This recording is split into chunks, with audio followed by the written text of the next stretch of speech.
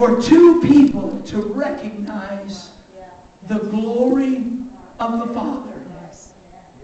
The glory of this house to be greater than that of the former house. Yes, yes. You got to understand that the high priest that was in there that day, circumcising this young boy, did not even see who he was. That's true. Come on. The gold and the silver was reflecting the lights of the candlesticks, but he failed to see the glory of the latter house. Come on. He failed to see the glory of the latter house. Amen. He was the glory of the latter house. His glory excelled all of the glory of Solomon's temple. That's right. Amen. To the pulpit today, and I told you in the beginning was the Word, and the Word was with God, and the Word was God. The same was in the beginning with God. And then in verse number 12 where it says, and we beheld His glory. Do you understand that the temple was just a place where the Ark of the Covenant sat? It was just a place, and God came down and He lived and He dwelled behind that great veil. Yes.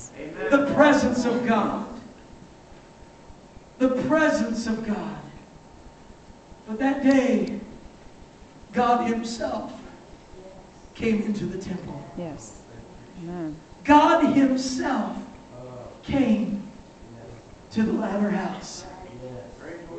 I want you to understand this morning that the Scripture said, and Jesus said, that Solomon was arrayed in fine linen and all of that, but He said there's one greater than Solomon that is among you. Right. And you don't even recognize him. Only this old man and this old woman would come, and the minute that they would look into the arms of Mary and see that young child, they would worship God and say, mine eyes have seen the salvation of the Lord. Oh, you can let me die now, because I've seen the consolation. I've seen the glory of the latter house. An old aunt said, so I can die now. I've served all these years looking for the glory to come. And now in the form of a little baby boy, here comes God right into my house. Here comes God right into the place where I live day and night, where I worship and serve day and night. All of a sudden here is the glory of the Almighty God brought right into my midst. Yes. Amen. Can I just hold Him? Yes. Can I just feel His arms? Can I just feel His presence? Can I just experience the glory of God after all these years of believing and looking for the glory to come to this house? Amen.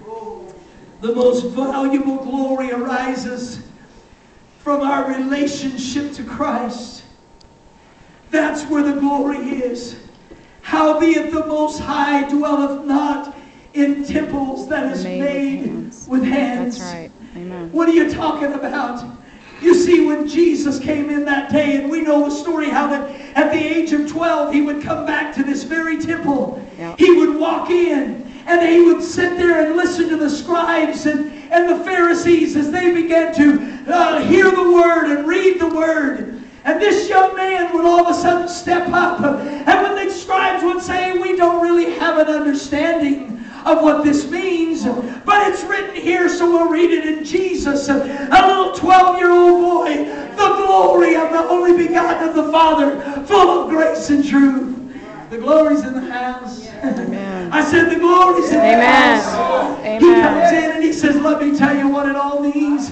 I'll teach you what you don't understand. I'll show you what you don't know. Yes. And the Scripture said they marveled at this 12-year-old boy being able to understand the Scriptures. Why?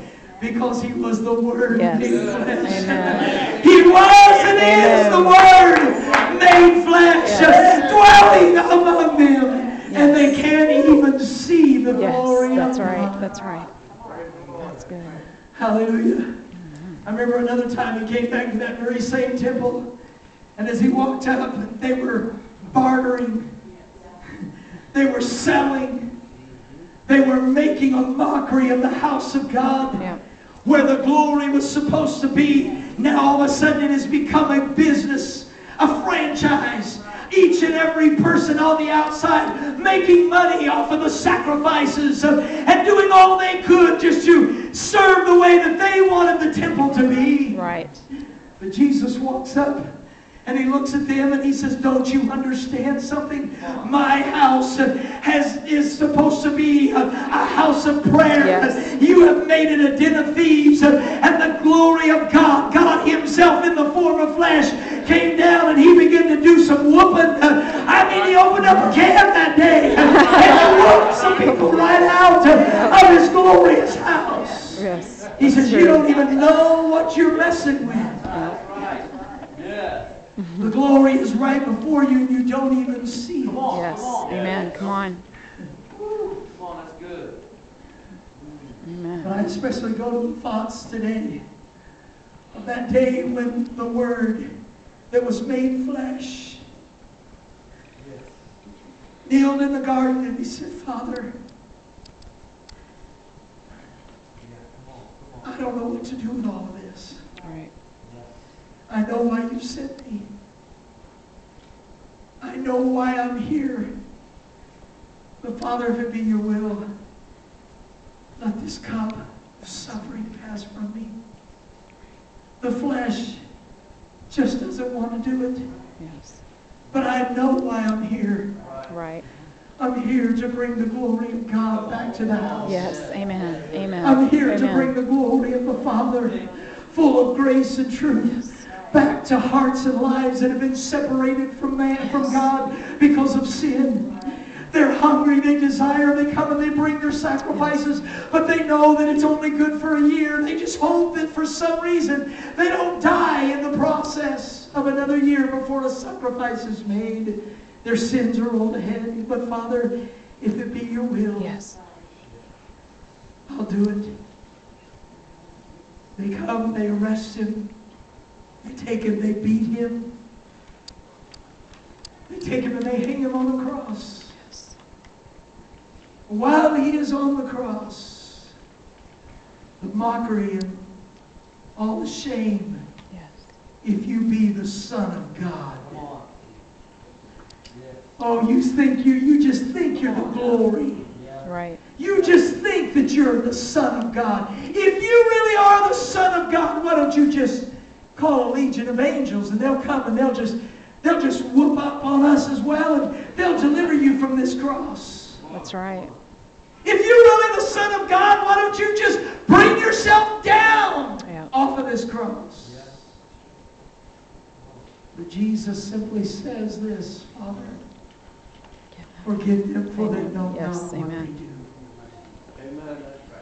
A few moments later, he would say these words, it is finished. Amen. Amen. And he would bow his head or drop his head as life goes out of his body. But let me tell you, that wasn't the end. That's right. Amen. It was the beginning. Back at the temple, Yes. that Haggai said, go and be strong, O Zerubbabel. Be strong, O Joshua, son of Joshua, the high priest, and work because I'm with you. The house that you are building, the glory of it is going to be greater than the former house. You just keep working and you keep building no matter what anybody else says. That's right. Amen. Back at that same temple, when he said it is finished, the Bible said, I will shake the heavens and the earth, Amen. the sea and the dry land. Hallelujah. The scripture said that the earth began to shake that day. All of a sudden, people begin to realize that there is something supernatural going on here. Yes. Amen. It began to shake. The desire of all nations had come. Amen. They had crucified him. They had hung him on a cross. But when he said it is finished, the Bible said that as the earth began to quake, that temple began to rock and roll, baby. It began to move. And that big old veil that was so thick all of a sudden began to rip and tear. And all of a sudden, for the first time, God exposes himself to the world. He exposes himself to the temple. the glory of the latter shall be greater than the glory of the former. Yes, amen. People in that building that day must have fell on their faces saying, we're going to die. We're going to die. We can't look in the presence of God. But the Apostle Paul said, howbeit the Most High dwelleth not in temples that is made with hands. Amen.